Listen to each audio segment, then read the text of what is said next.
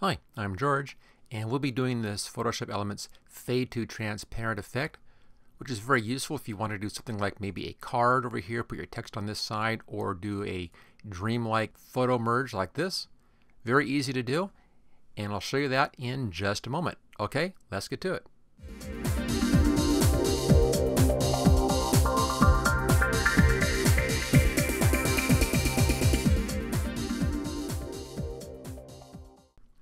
Okay, here's our original picture. We'll be using this for our fade to transparent.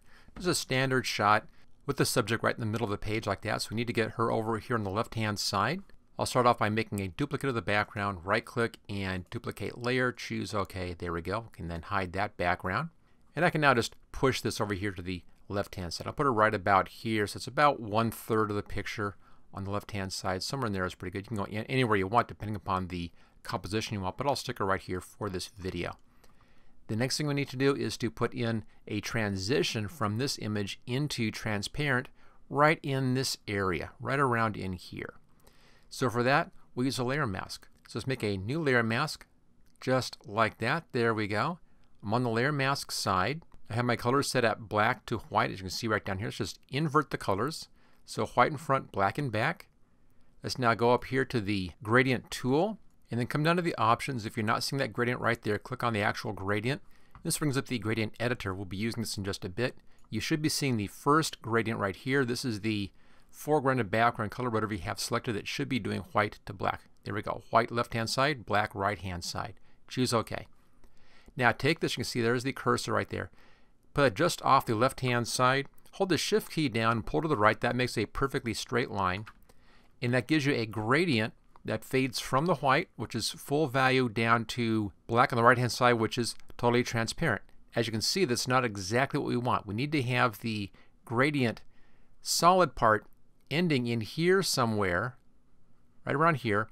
Need to get a better cursor. There we go, right around here, and then fading out pretty fast. So right in here is where we want that whole gradient to happen. Very, very short gradient. And we can do that by going back again to this gradient editor. Click on the gradient. There we go. Here's the editor.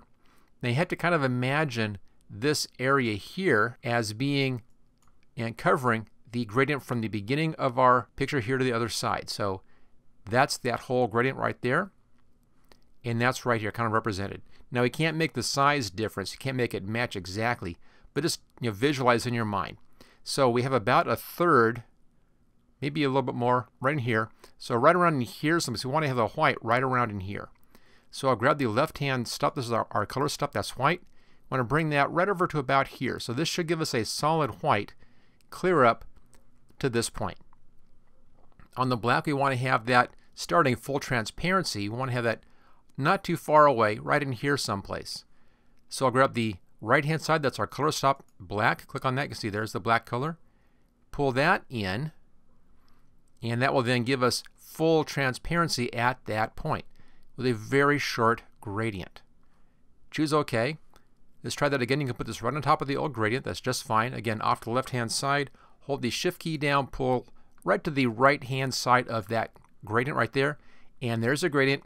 It's too much, going in too far. Let's try that again. Left hand side. I'll hold down. I'll pull clear to this side this time. That's looking better. Let's do it again. Click outside. Hold it. Pull it past a little ways. And that's pretty good. Now it's too fast, too short in here. So let's go ahead and fix that.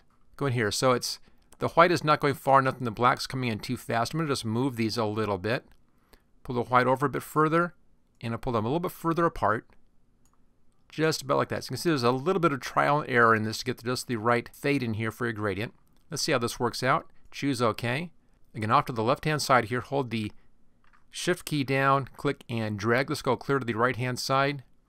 And that's looking pretty good right there. That's what I'm looking for, is that level of gradient. So it's full right here. Maybe just a little bit of transparency beginning to happen right there. That's fine. And it's completely transparent right over here. It's just better cursor. There we go. So it's just a hint of transparency here. And it's totally transparent by here. That's our gradient. Let's go ahead and take a look at that gradient again. Here we go. And that's that bit right there. There's the full white. That's right in about here. There's the gradient happening. That's right in there.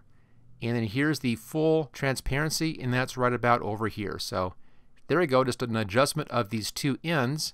and finding the right spot for that against our image gives us that nice fade to transparent. Once you have that done, it's easy to change the background over here on the right hand side to anything you want. Go back up here.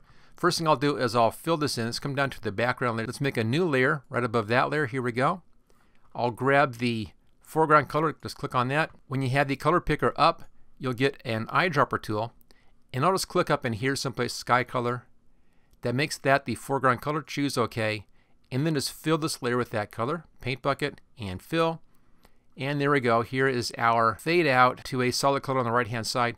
Real nice, easy look for doing a card, invitation, whatever. Your text goes over here on the right hand side. If you want to have a picture in behind this, again, it's going to be down underneath our image layer. I'll just place one here. Let's do a file. Actually, the one that I just used. I'll go ahead and I'll grab that one, and that's right here. I'll just float this. Any way you want to bring this picture in is fine. Just bring it in as a new layer right there underneath that layer, so the image fades out to transparent, and the transparency allows you to see this layer in behind right down there.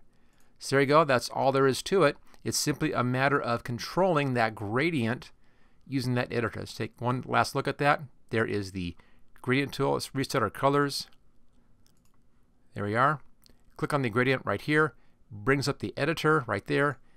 Simply move the left-hand stop over and the right-hand stop over. That's going to be your transition from solid to transparent. That's your gradient transition right here. Again, how far in these are determines where in your overall picture it happens, and how far apart these are determines how fast that gradient happens and shifts from solid to transparent. Okay, there you go. Now if you like this video, make sure you hit that like button. Don't forget to click on share and subscribe as well. And take a look at my complete training course for Photoshop Elements. And there's a link for that right down there in the description. Okay, and I'll see you next time.